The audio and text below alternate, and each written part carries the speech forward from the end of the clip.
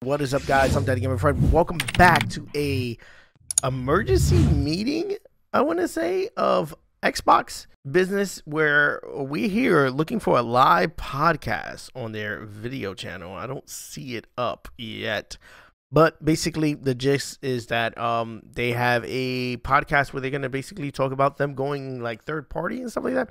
We are going to react to it. Excuse that I don't have the normal reaction set up here, but I am just skimming around seeing if other creators have found it. And once we got it, we got it, and then we're going to go live. It should be up. It's 9 o'clock my time. Videos. Here it is. It's up. Let's bring that in. I hear sound. Welcome to the official Xbox podcast. I'm your host, Tina Amini, and we have a very special episode today. As you can probably tell by the fact that I'm joined by Bill, Sarah, and Matt. Welcome. Wow, let's go. About some updates at Xbox. We want to talk about game exclusivity. We want to talk about Activision Blizzard now that they're part of our portfolio. How that they're going right into it. Let's go. And we want to talk about hardware too, and how all of this fits into the strategy at Xbox. So where should we start? Let me get the well. When we originally had planned for the show, starting back in December, I think we probably would have started with Activision Blizzard, maybe talked a little bit about the exclusivity with some of the news coming up. And Yep. But we've had some unforeseen news that has come out. So let's just go and tackle the exclusivity question. I know Let's go. Let's talk about it right now. Right now. Let us know. So we made the decision that we're going to take 4 games to the other consoles. Just 4 games. Just 4 games. Okay. To our kind of fundamental exclusive strategy. Okay. We're making these decisions for some specific reasons. We make every decision. They want to make some money. Long-term health of Xbox in mind. And long-term health of Xbox means a growing platform, our games performing.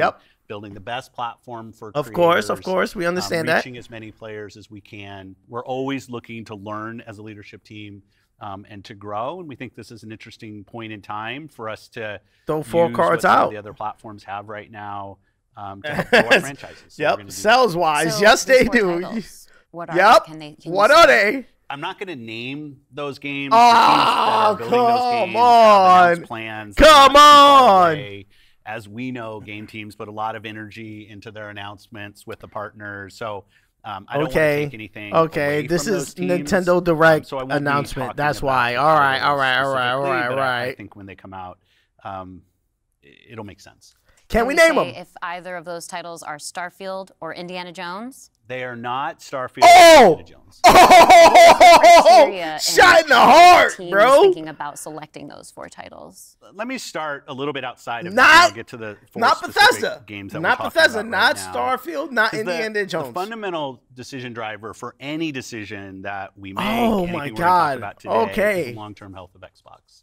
That we're running a growing platform that is reaching more players, that our games are having as much success as possible.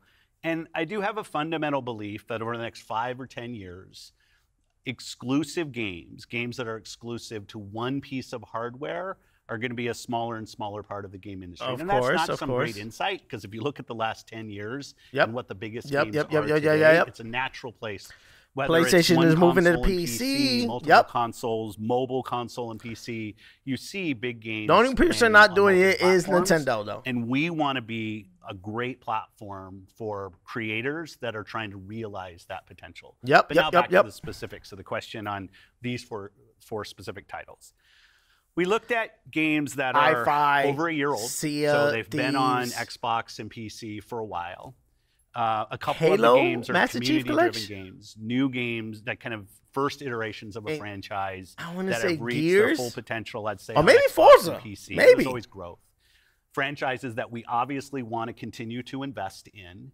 Part of having the ability to continue to invest is that the businesses behind those franchises continue to grow. We think it's important that these service-based games that have service-based games that they can service-based games in the future. So kind of community-driven games that will end up on other platforms. 2 of them are community. Continue to invest in them. So that's Sea of Thieves and Halo. Easy to identify. 2 of the other games are smaller games that Hi-Fi were never really meant to be built as kind of platform exclusives and all the fanfare that goes around that. But games that our teams really wanted What's to go the build, other one? that we love supporting creative endeavors across our studios. I'm missing the other one. And as they've realized their full potential on Xbox and PC, we see an opportunity to utilize Pentiment? Am I saying that wrong? As a place. I don't know. Show me what that is. Drive more business value out of those games, allowing us to. If that is a smaller game, that would make sense. Future that's iterations that's of the those, so sequels to those, or just other games like that in our portfolio. And when we don't damage Xbox and we can grow our business using what other platforms have and to help us with that, let's grow it. Yep, and makes sense. That's really the story behind these makes sense. Come on. Last thing I'll say, looking forward, I think there is an interesting story for us of introducing Xbox franchises to players on other consoles. Yep. To get them more interested in Xbox. Yep. I think there's a good that does make sense. Brand value for Xbox there. That does make sense. 4 games, no promise beyond that. So if you're on those other platforms and you see these 4 games coming, please don't take it as some signal that everything's coming. It's not. We're going to learn. So when you're thinking about the future and this concept of live service games that can benefit from bigger audiences, new audiences, how does that apply to future titles and how you're applying that criteria there? Yeah, there's really no fundamental change. I think that was it. I think that was like the big issue. That was the big question. Where we showed from games that are coming to Xbox and PC and cloud, which really makes them accessible to hundreds of millions of people. So it's this kind of. I think that was the big issue that we all had today. We all wanted to know what the hell was going on with Xbox and the. How does it apply to future titles? But I think that's what we wanted to know. Is there going to be exclusive? And excuse me for pausing it. I just want to.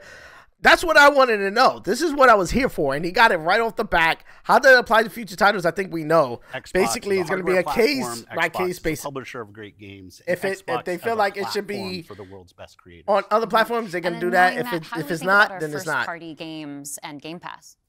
Yeah, well, to build on what Phil just said, one thing first-party games and Game Pass, Activision Business coming to Game Pass. We've sort of seen why this isn't the change strategy? How is multiplayer business? How to the biggest thing? Keep us in the industry, gaming communities, Xbox hardwares, within the platform gaming libraries, preservation. Big games like Roblox or Fortnite could actually be bigger than any one platform, and that really has changed the way that we think about things. So in the midst of all that, I think we at First Party can come back to sort of some core principles. First, that all of our games will be on the Xbox platform. Makes sense. Second, all of our games will go into Game Pass on day 1. Okay. And third, we know that Game Pass will only be available on Xbox. So there's sort of. What about Activision though? What about Activision as Phil mentioned, there are games today that you can play that only can be found on Xbox.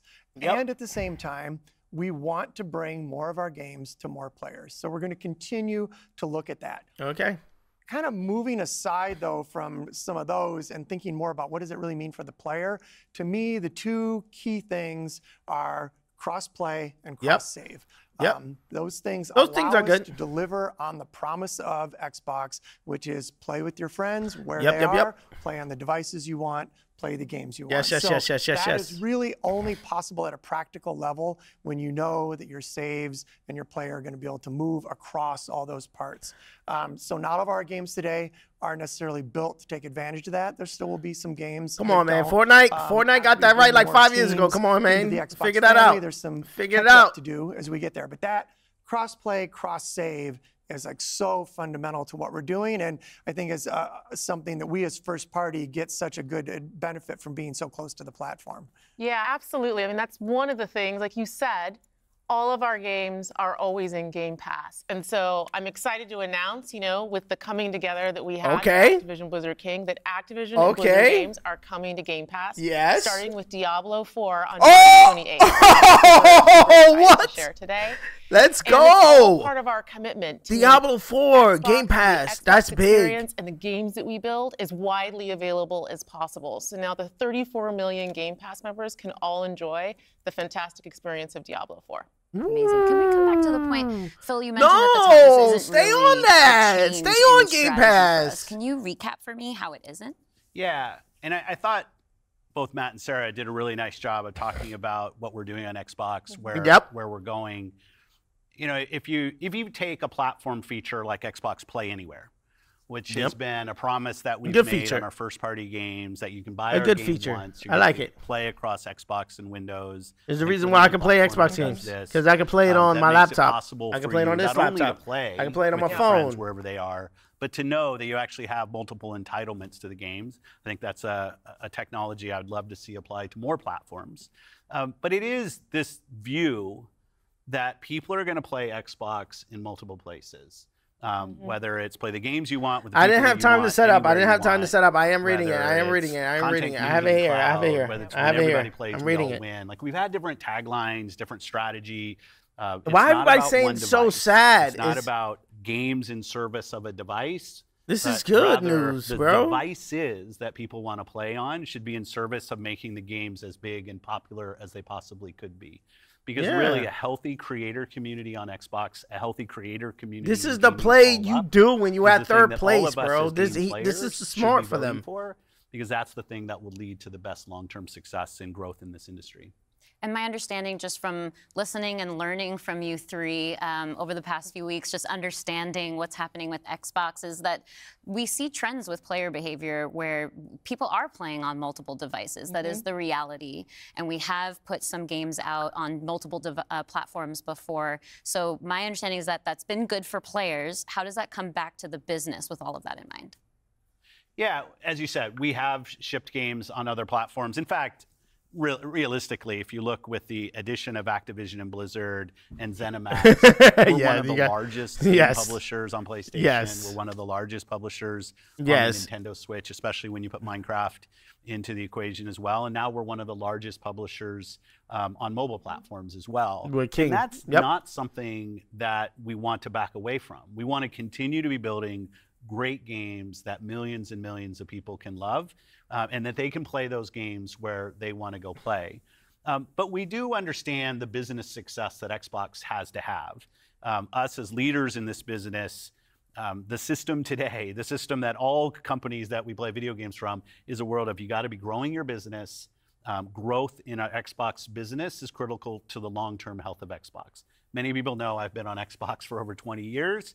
And I want to make sure Xbox is in the best position for the next 20 years. That means healthy player community, healthy creator community, and healthy business. So when we look at opportunities to allow more people to play, more people engage, more people to buy, more people to play, subscribe, it's all about putting Xbox in the best position. And our hardware is a critical component of that. The absolute best experience somebody has on Xbox is hardware that your team builds and that people play on. But that's not going to be everybody. We fully accepted that we're going to have Xbox players across all kinds of devices. So I think a lot of people think about I played Halo Infinite year for gaming, and in a lot of ways it was. There were some really amazing releases that I think we all enjoyed. But what were the signals behind the scenes that maybe indicated how we wanted to look at the future of Xbox and how we kind of keep up with the industry?